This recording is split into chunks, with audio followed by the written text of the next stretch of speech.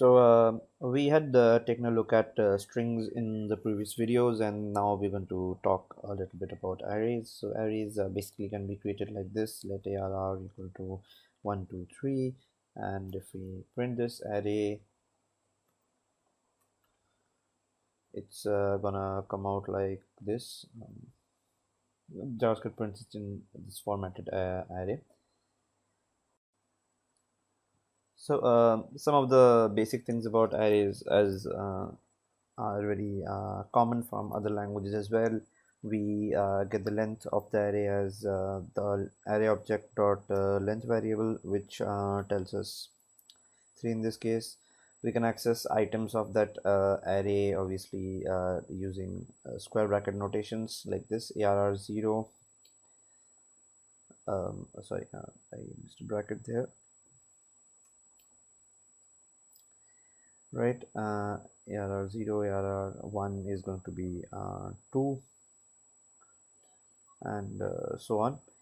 Arrays can obviously contain items other than numbers as well, because JavaScript is not a typed language. So in the same array you can put different types of objects. So you can have an array which has one, hello, false, and even another array if you want to. Okay, so this is all possible. And you basically, if you try to see the type of arr2 dot arr2 0, we're gonna see that the type comes out to be a number. If we look at the first index, then the type comes out to be a string, and so on. Okay, so moving on to some operations that we can do on the array. We can loop through the iterate through that array using for loops. We can do for let I equal to 0, I less than arr dot let's say arr2 dot length, and I plus plus, and you can console.log the value of arr2 I, which would print us the following thing on our screen: 1 hello false 2 3, like this. We have two other for loops as well with us. We have a for let val of arr2. Okay, we have a for off loop, which the syntax looks like this. And if we do console.log val here, what you're going to see printed on your screen, I'm just removing these lines so that these don't get printed again. Okay.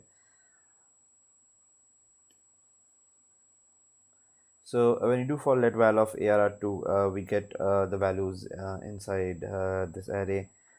There's also another loop called the for in loop. So for let index in arr2, and if I print this value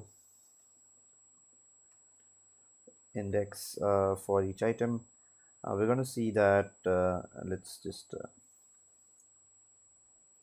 take this comment this one out for a second, and here we go.